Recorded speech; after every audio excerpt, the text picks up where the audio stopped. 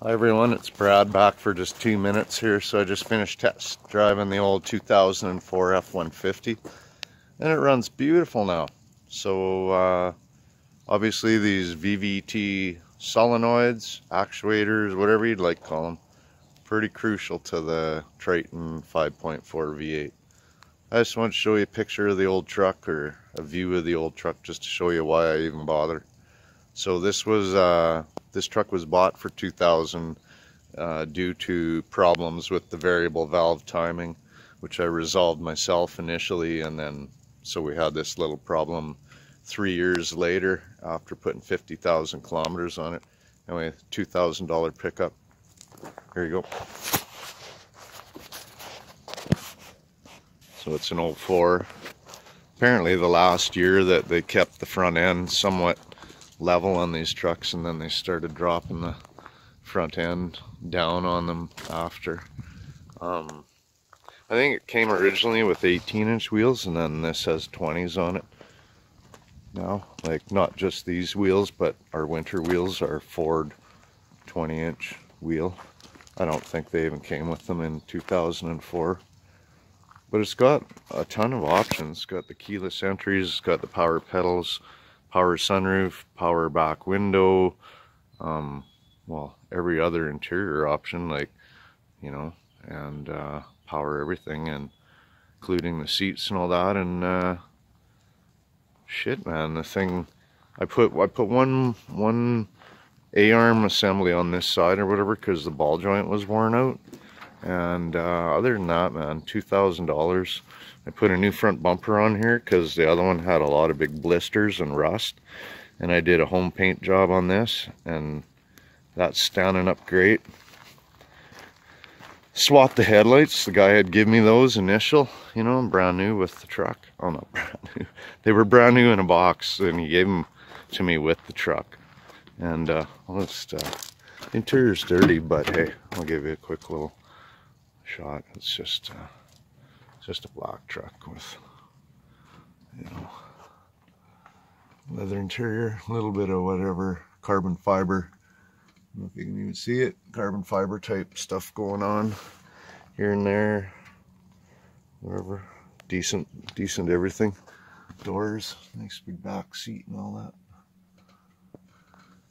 that. Anyway, yeah. Comments on the $2,000 truck? Everybody can have one if you're willing to spend some time and effort on things. That's all I'm saying. So, thanks for watching. Hope everyone stays safe. Good day, everyone. It's Brad at my way. Hey, I'm going to do a little video today. It's been a while. Been quite a while actually, but just busy doing so many different things. But today I got to work on our F150. I guess I need a VVT solenoid, getting a code 19. The truck started running roughly, sputtering a bit coming up the hills, and that's about it. But not running great. And when I had a look at the truck, I found oil coming out of the electrical terminal of the VVT solenoid, and so I just wanted to show you guys a little bit of what has to go on to get that done. It's kind of a nightmare, but I'll show you the beginning anyway. Okay, here we go. Okay, so this is the top of our engine. Right now what I'm doing is I've got I'm a refrigeration guy, so I've got my reclaiming set up, my gauges and my reclaimer going here, and I'm actually reclaiming the 134A out of my system, because in order to get this valve cover off, I've got to remove that refrigerant fitting that's attached to the suction accumulator for my suction line running over to the compressor here. So I got to remove that. I'm pretty much gonna try and focus. Right now I'm disconnecting my battery power. I've got to remove all three of these cables from the ECM. Got to remove the ECM off the firewall. Get this hose and everything up and out of the way here. Got to disconnect all of the coils here, pull them up and get them up top out of the way. I'm not going to remove any of the top gear here because I am just focusing strictly on getting this valve cover off, and my VVT solenoid is located right here. And I don't know why Ford didn't make some way to change this component without removing that valve cover. But that valve cover has to come off, and it's not really a fun job. The last job I did on this motor, I had the front of the motor, I had rad, shroud, fan, water pump, everything off the front of the motor. Put new timing chains, guides, cam phasers, cam position sensors in the front, and new spark plugs. You know, simple things, but I did not do the VVT solenoids. Now, if I was doing this again, knowing what I know, been told it's a common part to fail, one of the most common, I probably would have done something different. Okay, everybody, I'm back, just still working on the F150 here. Made a little bit of progress. I just wanted you to see where we're going to get at this passenger side valve cover. So I finished removing my refrigerant. But now the refrigerant is stored in the tank here. I used my reclaiming machine. I brought that into vacuum because you have to bring it into around 15 inches of vacuum to make sure you have all the refrigerant out. Then I brought my pressure back up above zero with nitrogen to prevent the system basically from inhaling any moist air or air period when I go to disconnect my refrigerant line down here. Okay, so I took the battery cover off, gave me 2 inches there. I've disconnected my ground, so my negative cable and my ground lead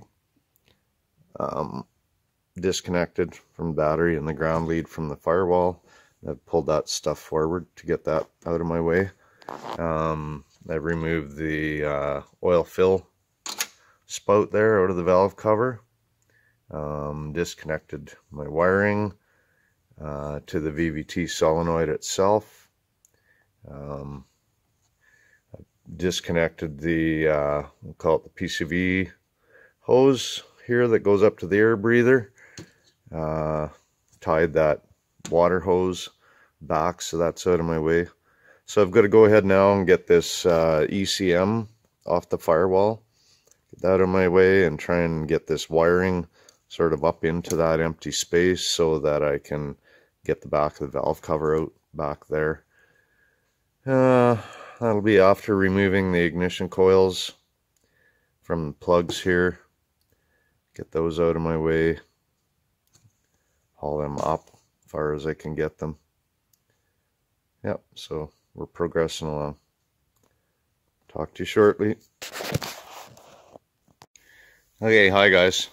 About 15 minutes later, we're getting down to it. You can see I actually can visualize the valve cover coming off of there now. You know, we're getting down to where we can get at the bolts. I mean, it's still, they bury that valve cover way back, you know, like it's very difficult getting in at all the bolts on these Triton 5.4 Ford motors. Lots of people don't like to work on them, but and so you got a little bit of stuff going on here. The ECM and the filler tube and the ECM mounting and the battery cover and the ignition coils. Tied the AC line back all the way, ignition coils, and then brought all the wire up out of the way, battery cables back out of the way, ECM, all the wiring for the truck. Some of it's got to go one direction up on the top over here to get out of the way. That's to allow space under here where you're probably not going to be able to see, but the wiring was kind of wraps around the back of the valve cover there, and you need to give some free space there. So I've wrapped that one up over the top, and the other two are tucked over on this side. Anyway, so we're gonna proceed at trying to get that valve cover off of there. And as I was saying, once I get it off, I'm pretty sure that's just a couple of minute job to change that VVT solenoid. So we'll be at it. Hi gentlemen, I'm back. We're almost there. I got all the valve cover bolts out of the 5.4 here. Before I open that up, I'm going to get in here and use my air compressor and blow some of the little bit of debris and sand and whatever is piled up there. Yeah, just so we don't end up with anything down in the plug holes or in the valve cover, in the valve train, sorry, anywhere under the valve cover. Yeah, so that's all sealed up yet. And I'm just going to take a quick break for a bite to eat. Talk to you after a few minutes. Okay, bye for now. Yeah, so, yeah, all the bolts are out, including back there. Yeah, you're talking leaning right over the front of the motor here. And, you know, you get a kneel up on here, chest and midsection right up on the, if you don't have a blanket or something, man, I'm telling you, it just kills. My fancy blanket here. It's nice and soft. Yeah, anyway, my mom would recognize that one. Okay. Thanks for hanging. So we're in there. We're in there. This valve cover is a bugger to remove. But we got the valve cover off. You can see all our spark plug holes. Plugs are down in there. I don't know why they did that, but that's how they're rolling. Quick inspection of everything. Looks great. Timing chains are really nice and tight. The cam has some wear on it. I'm gonna say as much more previous than since I've owned it. We switched it over to straight synthetic and not a regular change, and I see it's gotten rid of some of the color inside of the cover there. Back when I first took it apart, we had quite a lot more color throughout, really. It was a bit darker, and not that it had been maintained poorly, just yeah, synthetics clean things up. Anyway, we're gonna carry on and get the valve cover back on here. Got a little cleaning to do. I'm working around in a mess here right now because I got part of the shop taken apart, which I could show you, but I'll clean this valve cover up and the rubber gasket here. Still plenty supple, not damaged or anything, just needs a tidying up. So yeah, this is the part of the shop that I showed in a previous video, and I had done the plumbing and things like that. Well, now I've got drywalls all up, and I've had another fellow doing the mudding for me, and kind of where we're at. Pretty well finished. It's pretty well finished. I think he said, as a matter of fact, it was only a couple of spots that he did want to relook at, and a couple of spots to sand, and pretty well done. Anyway, back to the 150. So yeah, back to 150. I'll talk to you guys later. Okay, so we're back with the 150. As you can see, I got everything all back in place. ignition wiring, all those things. Valve covers back on there with the new VVT solenoid, and everything's back in place. So the only thing we have left to do is to pressure test, evacuate, and charge the air conditioning unit. So I'm going to get on that here. Going to grab a vacuum pump. Just hang on a minute. Okay, so got my nitrogen hooked up, my bottle open. So I'm going to pressure through the high side and watch the low side pressure rise, basically. Here we go. So I'm just going to probably go for 100. And then I'm going to listen.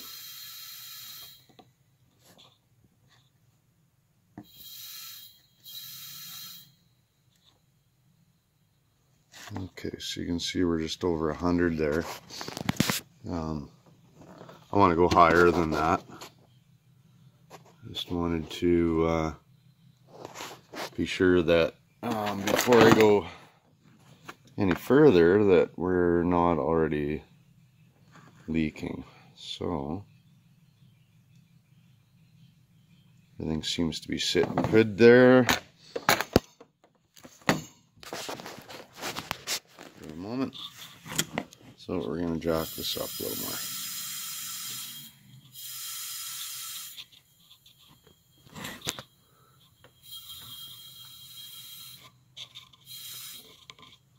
So we're going to go about 152 there. This way we can monitor that and we'll see if or not we're leaking at all. Just checking my hoses here, make sure they're tight. Everything seems good.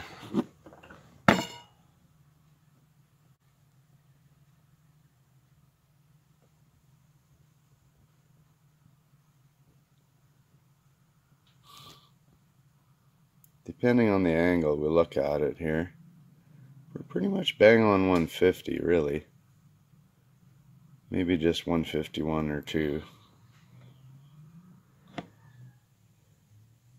So we're just going to hold there for a few. And I'll come back to you guys and show you the evacuation and charging. Okay, we'll talk to you in a little bit here. Bye. Alright, as you can see, that's holding pressure just fine. Hasn't dropped a smidge. So I'm going to now release the pressure from that system.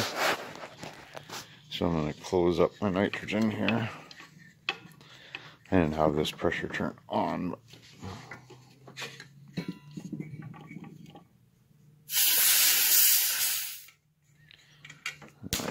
Disconnect that, and then I'm just going to open up the valves here and purge out that nitrogen that we put in.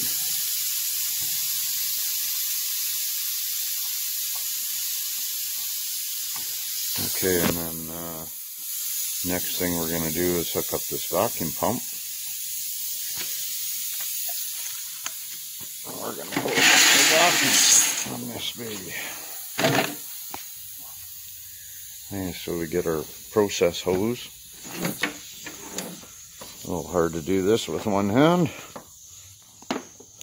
We get our process hose. We're going to open up our port on the front of the pump here.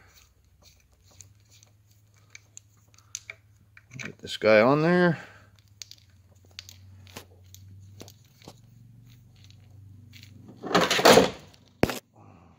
Dropping stuff. Pulling it down. It's doing alright. That'll be fine. That'll be fine. Okay. Let's get a hose. Let's get a cord going on here.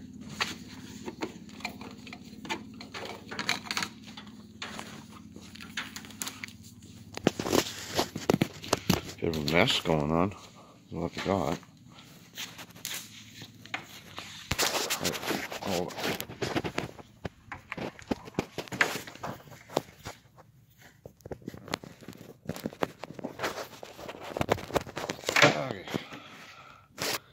There we got our vacuum pump plugged in. So, we've already opened our gauge ports, full on both. So we're just going to turn this vacuum pump on. And we're going to let that pull inches of mercury vacuum. Right now we're at about 10 inches of mercury, and we want to end up down near the 30 mark there. It'll come down there, takes a little bit.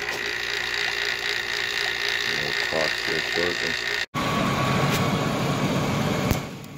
Okay guys, so the project's complete. I got the new VVT solenoid into the bank number 2 on the 2004 F150 with great success. No more code, it's running smoothly, and I got the air conditioner recharged.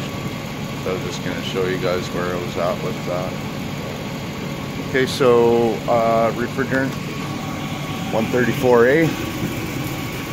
That's the prescribed medicine for this old truck.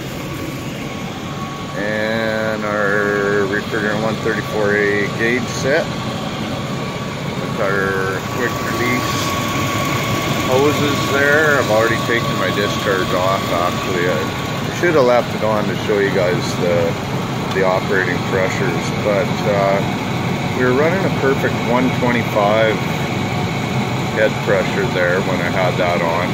And with the door open and the AC crank there, we're running steady on about 27, 28 psi. Real nice cold air coming out of the unit inside. Yeah, I'm happy with it. I'm not going to measure the air or anything like that because it is putting out well. I'm an experienced technician.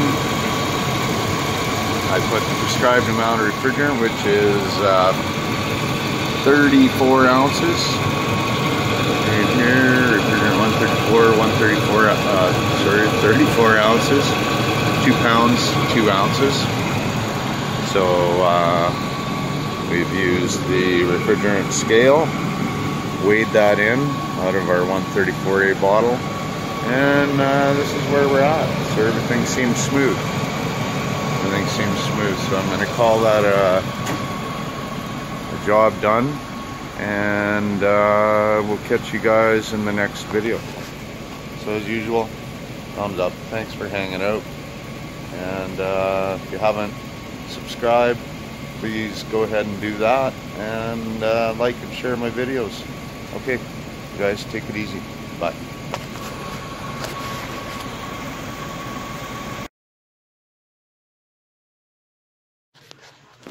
Hey you guys, how's it going today? Hope everybody is doing good on Sunday. Anyway, back on the 2004 F150.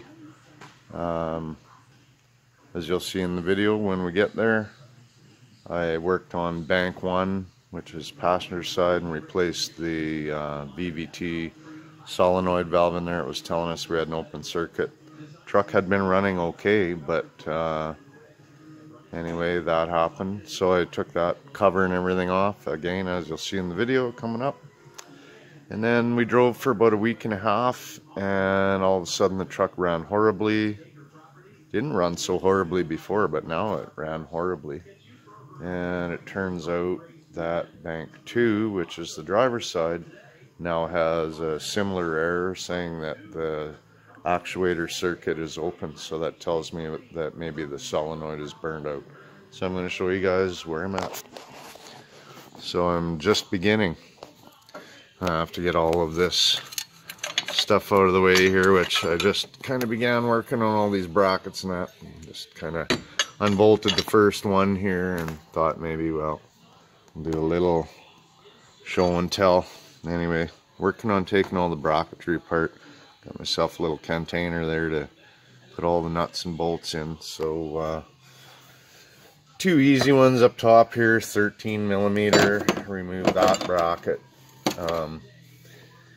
Anything to do with the pump reservoir up top here is 13mm, and then oddly enough, for the main bracket here, goes all the way down below and bolts kind of down underneath of the valve cover. There's an 18mm. Yeah, there's a little positioning pin on the bottom of there, and then there's an 18mm bolt, and it's in an awkward spot. Ratchet and a shallow socket. You can break it free, and then you just have to work it out of there. It's in an awkward place. I don't know, I mean, you can remove many things as you want. You could get this hose and stuff out of the way if you choose to, I guess. There's many things you can move, but all in all, we just have to open up the top here again. Get all the wiring up high, get all the coils out of their bolted in position there, top of the valve cover, and get all the bolts for the valve cover out, which on the driver's side, memory recalls there's a bolt in the very back, not just on the sides, but on the very back, that is ultimately awkward to get at. So anyway, we're going to carry on. I'll talk to you guys shortly. Okay, so here's that 18mm bolt. Look at the size of that. I mean, I guess it's got like a dowel on the end of it or something here, so that you can, where else that's been stripped in the past. I don't know, maybe that was purposely done that way by somebody that had this part before. I don't remember doing it myself. But as you can see, there had originally been threads on there, and that's quite more or less turned into a dowel, so you can get it into the hole and then get the threads going. It's in a real awkward spot. Yeah, I don't know why they do that. So it's down below the bracket, down by where that hose peaks down around the corner down there. Down below. Anyway, we got her out of there. Okay, carrying on. Okay, so you can see already, just with the removal of the power steering pump reservoir, how much that opens up the access to the valve cover. But now we've still got to get rid of these breather, PCV breather. We got to disconnect our wiring here and remove all the coils along the top and get all that up out of our way, and then we can work on getting the valve cover unbolted. Kind of dark back in there, can't see a whole lot, I guess. Yeah, real tough to see back there. I could turn my flash on, I guess. I'm not that great at this stuff, but we're gonna carry on. Okay, so I was gonna make a note there. The power steering reservoir can actually pull away from that that large bracket with 3 7mm bolts. One not even having to be removed, actually just loosened. But anyway, I need to get the bracket out of the way to get out all this other stuff, so talk to you after. Okay guys, yeah, I'm gonna get away with this repair without removing that valve cover, which is awesome. And I don't recall this. I watched some videos on YouTube, and I don't recall anybody saying that you could actually remove the driver's side here through the you cannot see that. I'm trying to show. Oh yeah, you can see the hole for the actuator in there, and there's the little bolt right beside it. And so on the passenger side, driver's side, we have two different kind of a seal going on in there. So passenger side, we have the seal that goes around the VVT actuator. It's quite small, like quite small.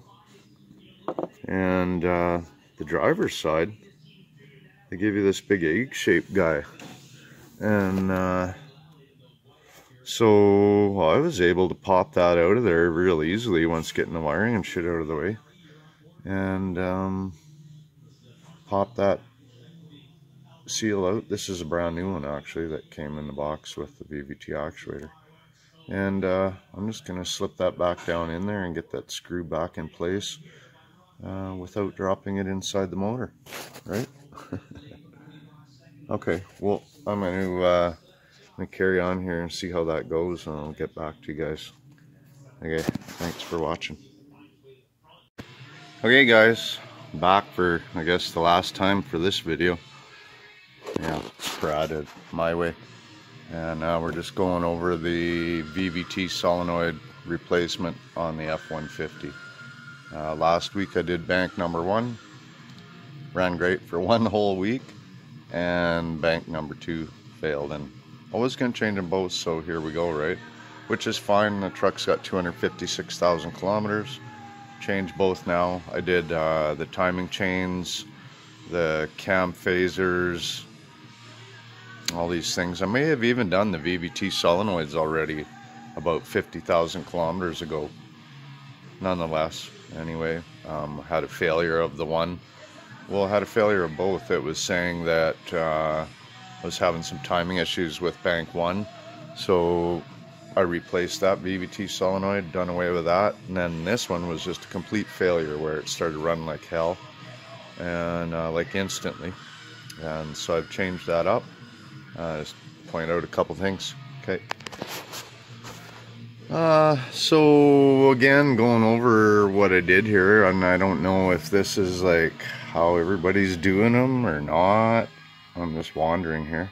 So here's our VVT actuator that goes into the head actually and controls oil pressure to the cam phaser, which is your variable valve timing. So the more pressure on the cam phaser, the more advanced it's going to time your engine, allowing you to have that power through all acceleration curves, I guess you would say.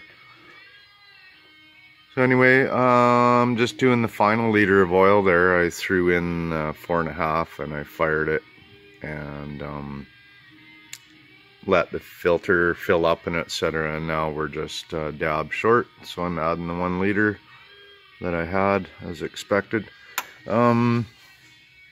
So I'll go over this again. So I just got this bracket and everything. So like in play here, this power steering pump reservoir, which I'm wrestling with. Here we go.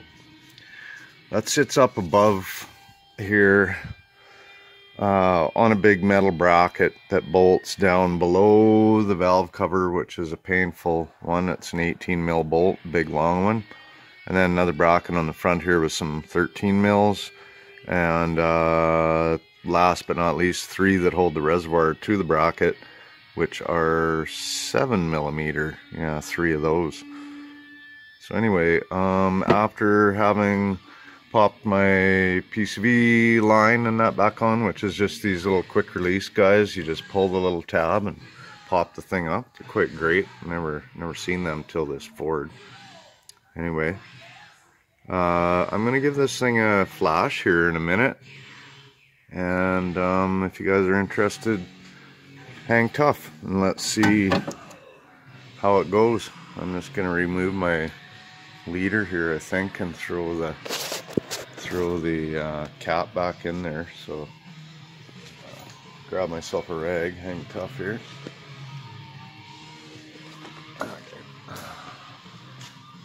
So let's get that leader. It's just been sitting in there, getting the last remainders out anyway. So get rid of the funnel. Bam, done. We get rid of the oil can.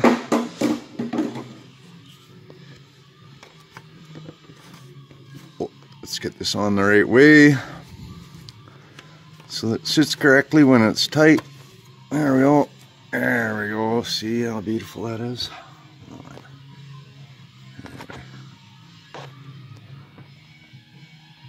5W20.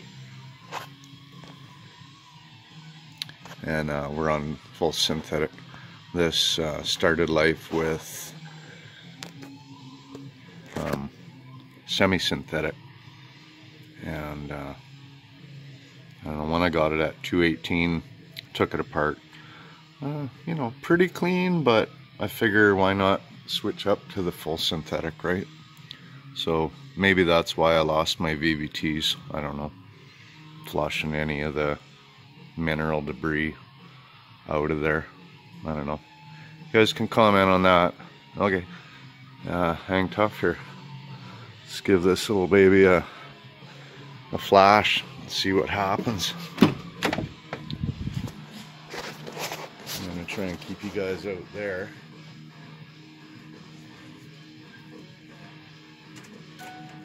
Okay, here we go.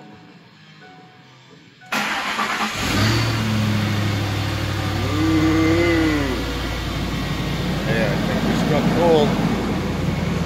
This sounds good. Sounds good. Oh yeah. Yeah, this is sounding just fine. Coming down on the idle now. Smooth, man, smooth. Okay, well I think this is pretty much going to be a wrap for the video. I'm going to tidy up and put my air breather snorkel, I guess you're going to call it, that comes to the outside fender, and put my bracket for that reservoir back on. Nothing exciting, but so pretty much with bank 1 and bank 2, I'll put this all together as one video and hope you guys get something out of it.